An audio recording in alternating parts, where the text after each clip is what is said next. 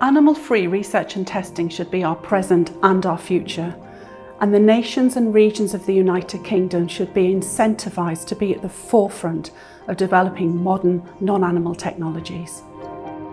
Currently, 6 animals are used in research and testing every minute of every day in this country. That's the science of the past, and it's failing not only animals, but people's health, our economy, and the environment. Testing on animals. I don't think as human beings we have a right to test on animals. It's cruel and there's no reason for it really. There isn't. I don't really know the ins and outs of it, but I have read in the past that there are other ways. I've been a scientist working to replace animal testing for over 30 years now. I'm the founder and CEO of Accelerate, which is a completely animal-free testing lab based in Cheshire. I think I realised as a young scientist that there was always going to be a better way, not just ethically but scientifically too. And that got my curiosity going about what other types of techniques could be used to test product safety in particular. So I've spent my whole career in that area ever since and become specialised in human cell culture models to replace the outdated animal tests.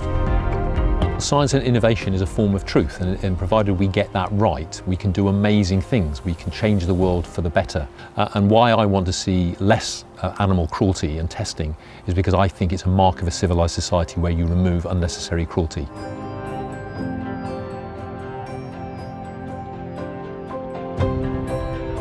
Around the UK there's a network of SMEs who are involved in related areas to animal-free testing, and we interact with each other a lot, we support each other a lot, so it's not just about Accelerate, there is definitely a momentum building and a level of interest increasing in this field of science. As a centre, we're trying to move away from mammalian testing. The way that we try to promote here is we identify those specific surrogate genes first, and then we could just replacing animal testing via those specific like microarray assays or even gene assays. So we could have informative signals rather than directly exposing the animals without any specific purpose. I take my hat off to all those organisations that are using animal-free techniques. That is really important and a great lead for the rest of the world and our country. Do I think that it's something that makes a big difference locally? Yes, I do, because I think the people are ahead of politicians and university leaders and bosses of industry. I think they understand the importance of removing cruelty wherever you possibly can, and I back that 100%.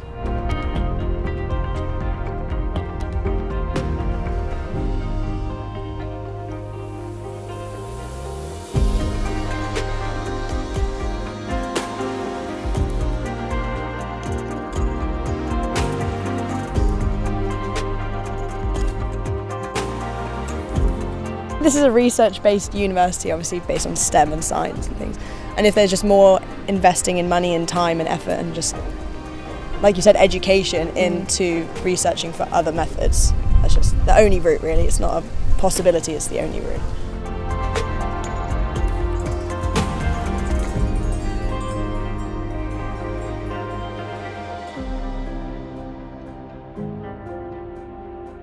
I think that laboratories like Accelerate are playing a key role in the local economies in the areas where they're based.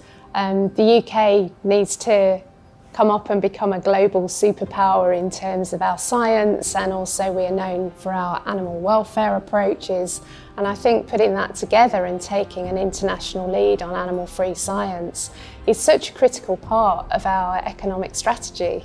I mean, we're actually employing here more than 20 people as an SME in our local area in Cheshire in the northwest. We take a number of graduates from the local universities and train them up in our scientific programmes. We've got a number of other commercial and support staff coming through. We're giving skilled jobs to young people and supporting the levelling up across the country. So I think this area of science is one that really merits a lot of investment and attention from government.